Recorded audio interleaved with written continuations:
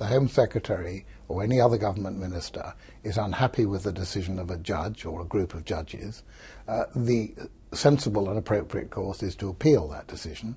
And if as a result of an appeal, the Home Secretary or other minister still gets an answer they don't like, then they can change the law.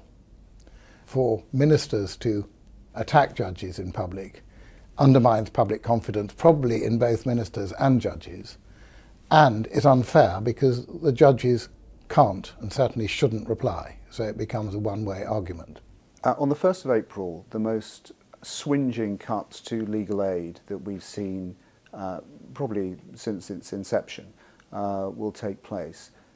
Essentially, the whole of social welfare law will be taken out of the scope of public funding. How concerned are you that that will be a real problem in terms of people, the most vulnerable people in our society, getting access to justice? My worry is that the removal of legal aid for people to get advice about law and get representation in court will start to undermine the rule of law, because people will feel that the government isn't giving them access to justice in all sorts of cases, and that will either lead to frustration and lack of confidence in the system, or it will lead to people taking the law into their own hands. I think the other problem is that the increase in the number of people who represent themselves in court, self-represented litigants, who can't afford a lawyer and won't get legal aid for a lawyer,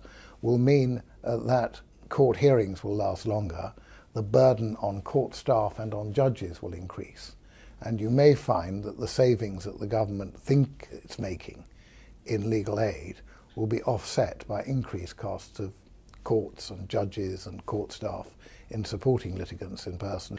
Do you ever feel just a tinge of embarrassment, shame even, that the public who look at the composition of this, our highest court, see a court of 11 men and 1 woman?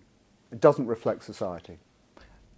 I regret it, yes, and sometimes I feel a bit embarrassed about it. But I think that we are choosing on the basis of merit, and I think that the British people deserve the best judges that they can get in the top court. And what we've tried to do is to ensure they get the best judges. And if we are predominantly men and all white, that is a shame, and we should be doing things to try and change it.